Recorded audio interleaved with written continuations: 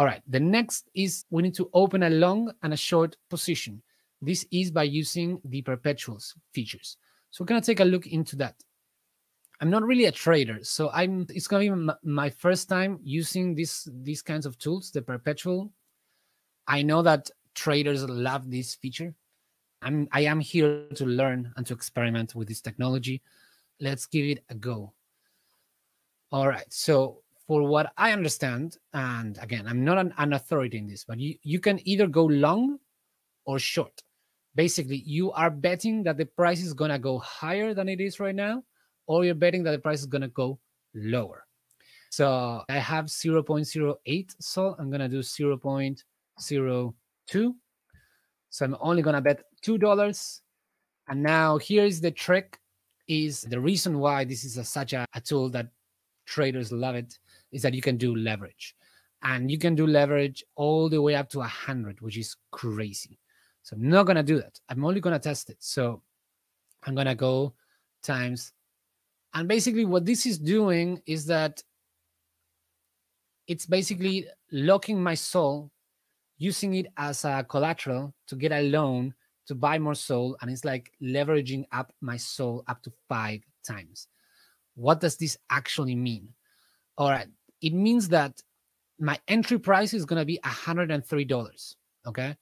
Because I have a 5x leverage, if the price of SOL goes down to 83, then my position gets liquidated and I lose all my SOL, my $2 that I'm putting in worth of SOL, which, I mean, it could happen. It's not impossible for SOL to go down to $83. I think it's rather unlikely. It hasn't been that low in a long time. So I don't think that's going to happen. But the thing is that, why would I do this? If I was a trader, I would do this because if the price of SOL goes up, then I am earning more SOL. And the more leverage I put in, the more I win. But the more leverage I put in, if I went to 10, to 40, for example, now my liquidation price is 100, all right? It's not 80, it's 100. So the more leverage, it means that the liquidation price goes higher and higher. So it's more likely that a liquidation will happen, but you also stand to gain more if the liquidation doesn't happen. So that's for people that like to live on the edge. I'm just gonna open a position on, I'm just gonna write down 5. And so in order to keep this position open, you need to pay 0.1, which I believe you have to pay this, I think it's per hour, or you have to pay it in a recurrent way.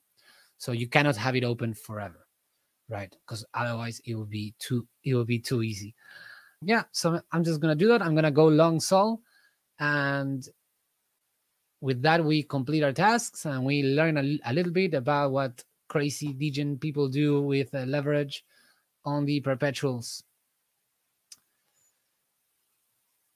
And that's that. So now it's measuring, like my entry price was 103. If I exit now, it's going to be 103 with 32 cents. And my liquidation price, the new order and standing borrow fees, is resulting in a worse liquidation price. Oh no.